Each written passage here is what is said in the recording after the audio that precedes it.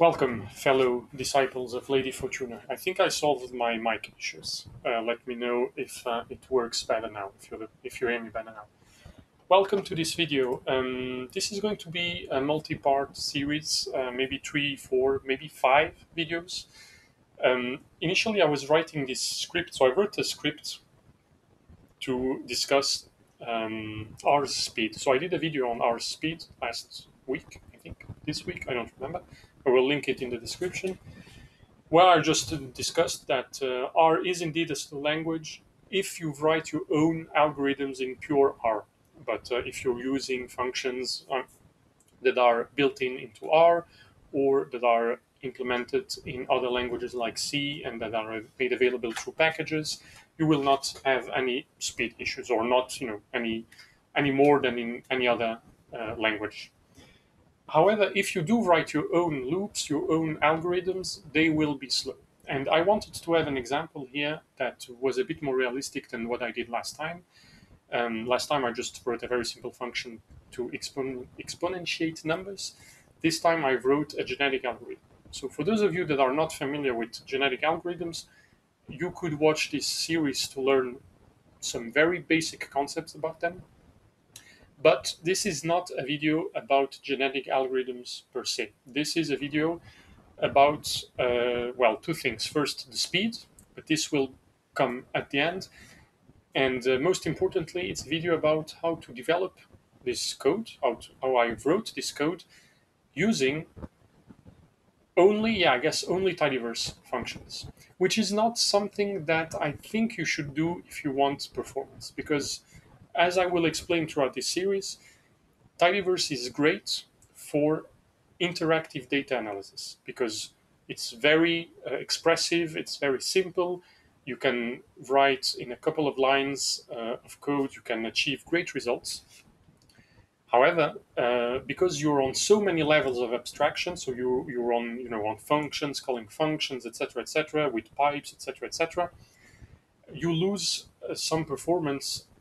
Whereas if you would focus or use more base type of functions and also more basic objects like arrays instead of data frames and loops instead of map filter, etc., map reduce, sorry, this in general runs faster. And what I actually want to do is, once I'm done with this code and explaining this code, I would like to rewrite this using base R, compare the two.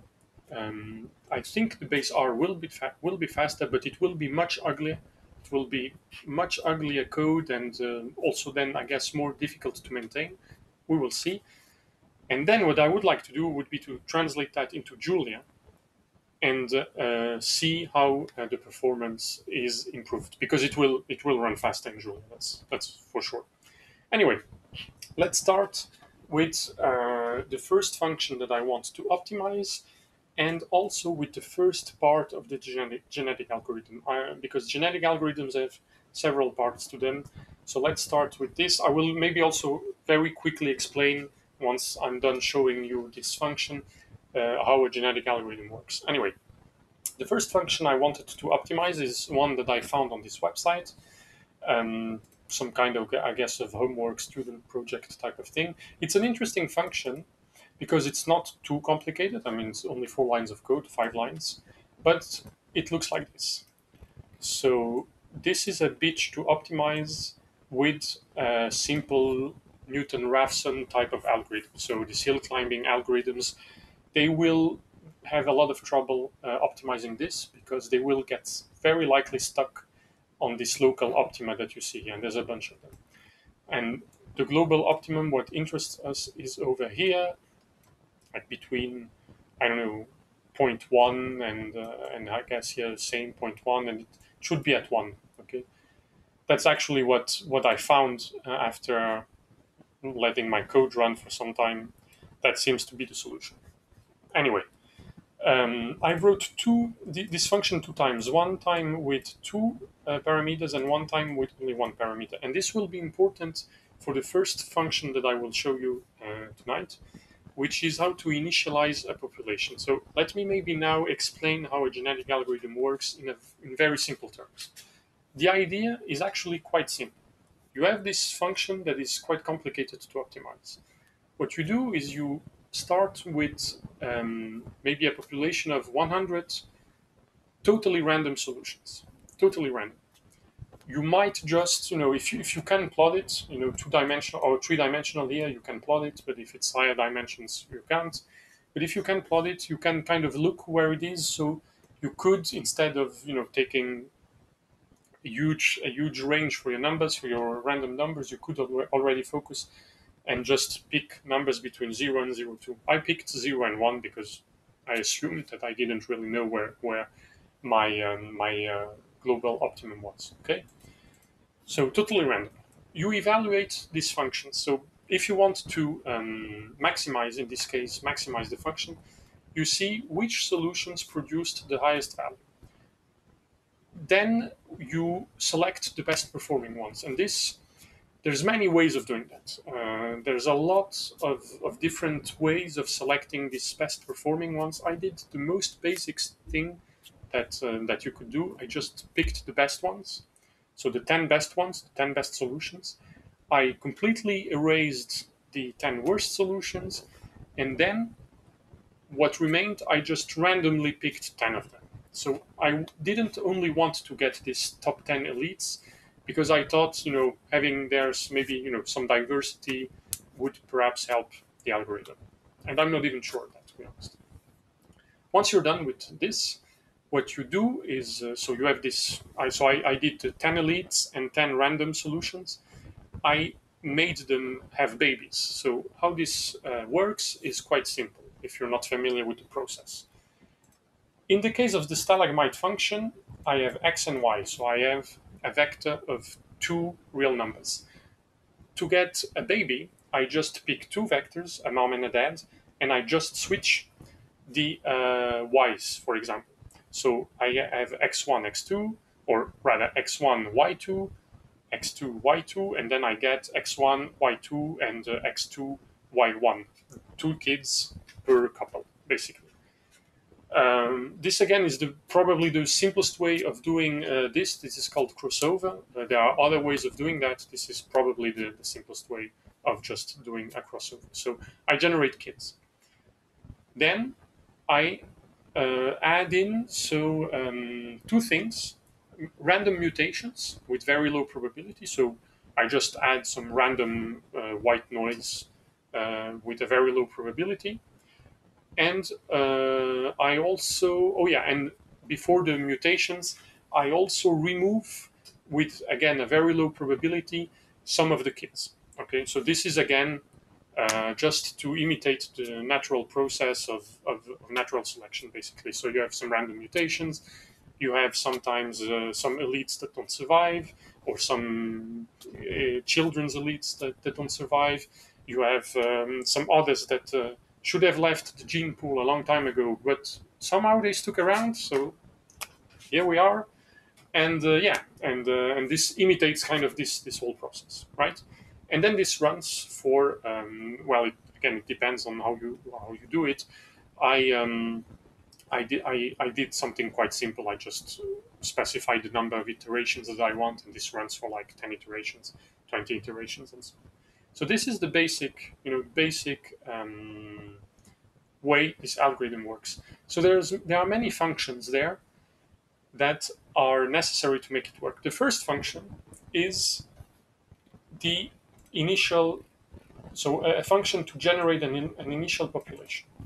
Now this was already quite interesting, because this is actually very simple, right? You just generate some random numbers.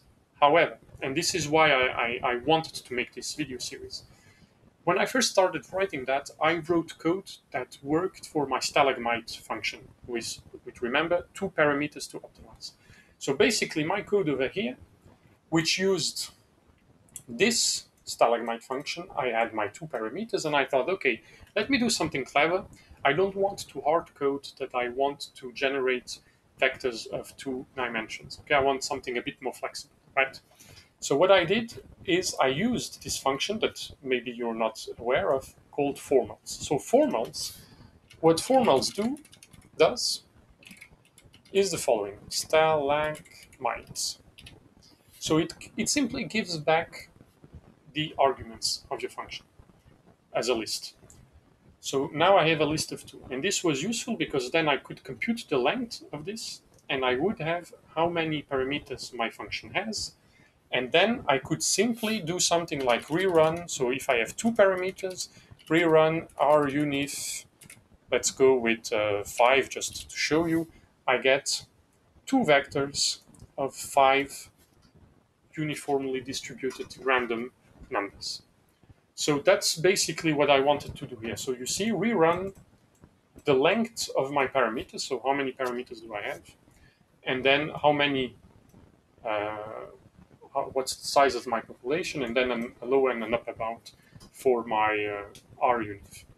However, this was not as flexible as I thought, because when I went to the next function, what I didn't do here, which was hard coding the number of parameters, I actually ended up, without noticing, I actually ended up doing it here.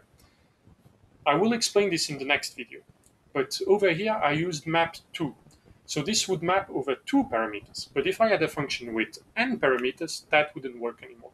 So when I wanted to write a more general approach, this didn't work anymore. So I had to change my strategy. And the impact of changing this made that I also had to change this, because as you see now, my code is a bit more complex. Now I have this very weird formals objective function, which is the function that I want to optimize. Then I have this this slice. I think it's a slice. You call that right? Of 1. So I pick the first element of that, and then I evaluate that. So that's much more complicated. Why? The reason is because I had to rewrite, because again, I had to switch from map2, which was hard-coded to 2 parameters, to something here that is flexible. Here I can have as many parameters as I want. And again, this is the function to evaluate the candidates, which we will discuss next time in more detail. But because I had to do that, I had to change this. And to change this, what that meant was that I could not have here 2 parameters anymore. I needed to have a function with only 1 parameter, and that parameter would then be a vector of parameters. Or, yeah, a vector of parameters. Meaning, if I do now, okay, so formals stalagmite, 2 parameters.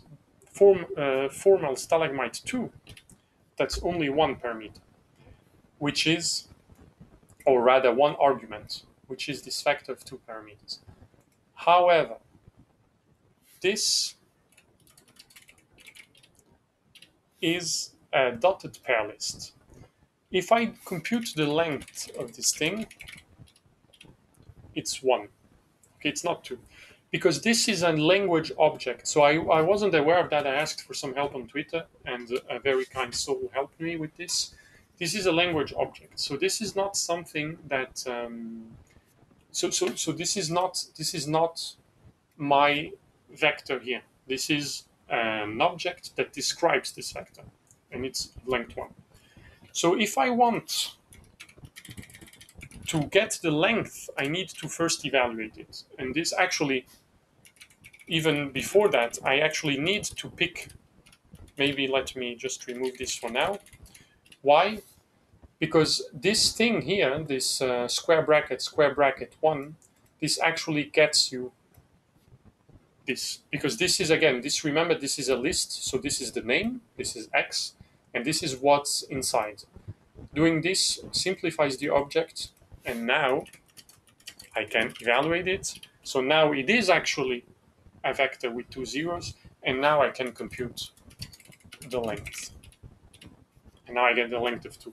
And now this is not hard-coded anymore. I can have something very arbitrary as an objective function, something with 10 parameters, doesn't matter.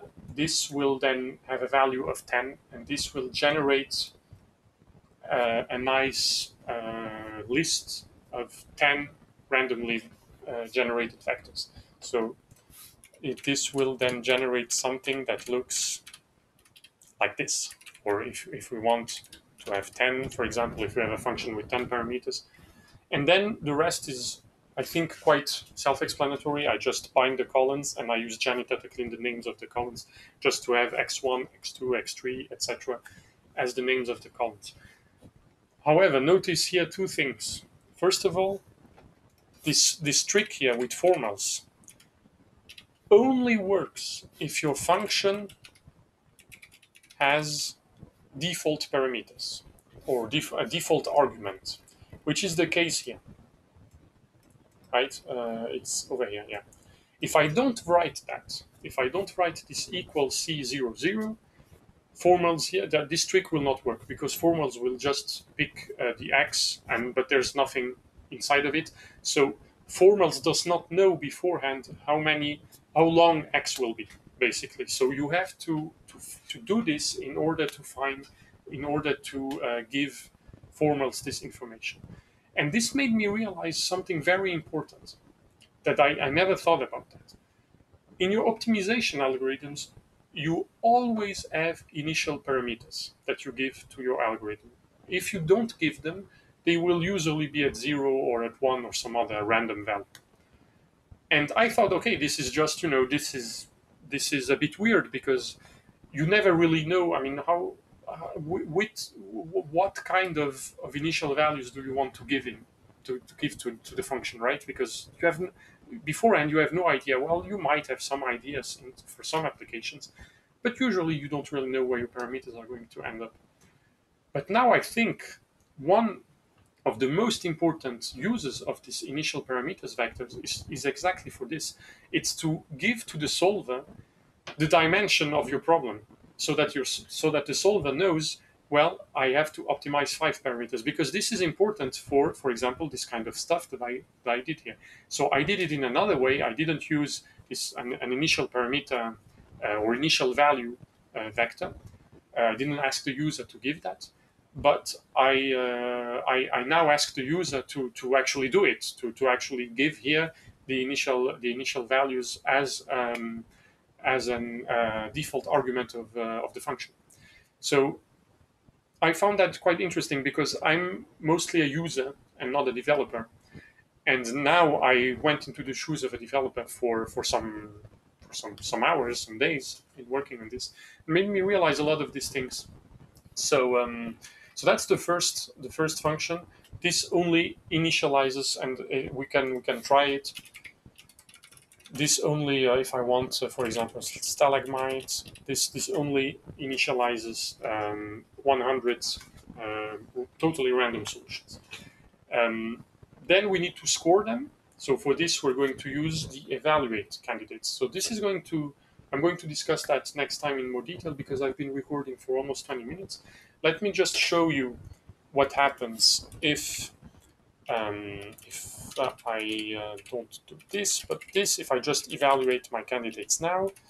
So my function is still stalagmite, and my population to evaluate is the output of the initial population function. I get a new column here called score. So this is the score. This is the value basically of my function at this x1 and x2. Now, just before finishing, let me just show you how it looks. So this is the genetic algorithm function, which incorporates all the different functions. And notice that here I have a while loop. So this is this is the first while loop I've written, no joke, probably in like 5 years, something like that. Because I usually, when I need to do stuff like that, I usually just use recursive functions. But here for the purposes of speed, loops are better than recursive functions in R, because R again is not a pure functional programming language.